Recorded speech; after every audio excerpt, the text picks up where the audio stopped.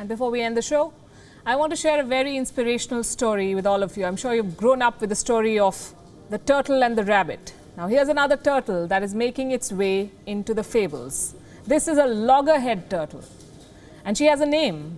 Her name is Yoshi. In case you've not heard of her, you must know that this turtle is already a celebrity.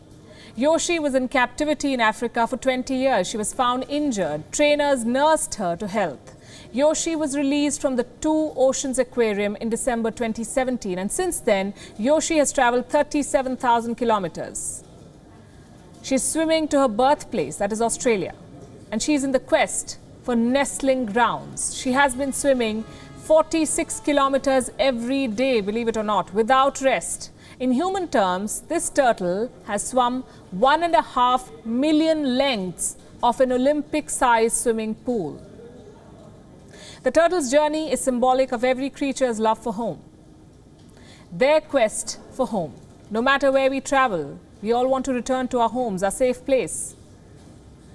As you watch this turtle, spare a thought for those who are uprooted from their homes because of war, sectarian violence or economic crisis. The migrants in the middle of political debates the world over, they spend years moving from one place to another in search of a new home.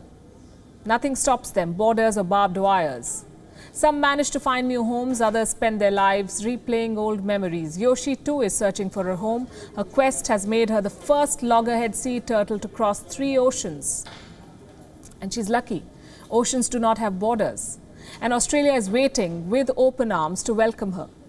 Imagine if humans too did not need to cross borders and walls and fight armies just to find a safe home for themselves and their children.